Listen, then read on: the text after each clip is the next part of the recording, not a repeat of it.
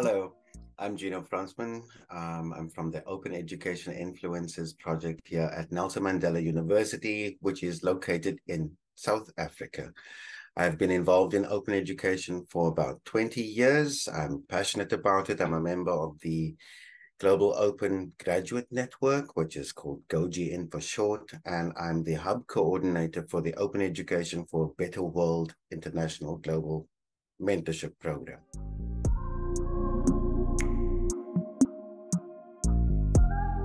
To me, the importance of open education is in the very name. Either it's open and people can access and engage with it, or it's closed in one way or another. This means that there are implicit and sometimes explicit limitations regarding access, sharing, to cost, and engagement potential. Open is open.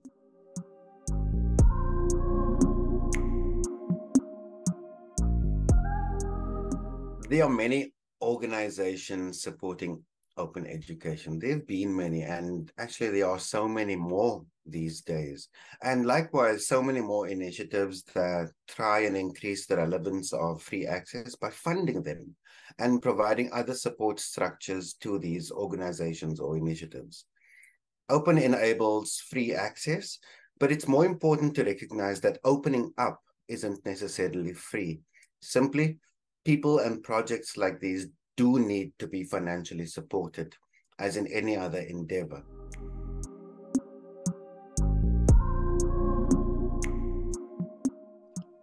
My thoughts about mainstreaming open education in general, firstly, is to make it relevant to the sectors where open is being engaged with. Then at local level, for example, for individuals, maybe, it may be good to associate open with more than just education. For example, making open part of career or professional development could go a long way to bringing the potential of open closer to individuals and the organizations they want to already do work for or with. Nationally, perhaps associating open with indigenous groups, marginalized groups, or languages other than English may perhaps just help spread the word and reach of open. Open government partnerships exist in several countries, OGP for short. Um, and they should be steering more policy development nationally and collaborating on policy development initiatives internationally. Again, these are governments. These are the things that we expect from them. So policy is a clear strategic imperative to help us to harness the power and potential of open. The United Nations Sustainable Development Goals are a fantastic way to push open into the international space. So I encourage you to look at projects like Open Education for a Better World, or OE for BW. Open Ed Global's Open for Anti-Racism initiative that's taking off so wonderfully now, and other initiatives like these that embrace globally relevant themes where open can make a difference. For me to this day, and perhaps this is a provocation, but for me to this day, there's a performativity of us marginalized groups being helped inside of education. And likewise now via open education, there's a stigma sometimes, like we taking.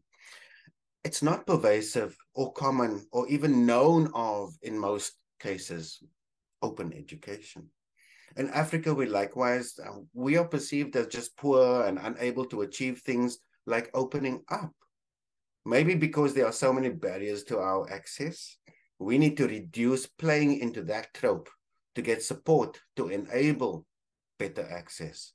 Maybe if we actively and more importantly, reduce the stereotype of being the takers and increase opportunities to provide the giving, we are fully able to participate in the international education sector. Maybe, I believe, open education is one route to getting us all closer to that place.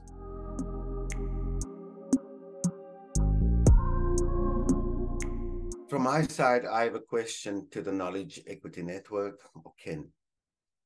How has Ken supported, or is Ken supporting or enabling policy development in the open education environment? Is there a strategic path to helping to get knowledge equity into practice?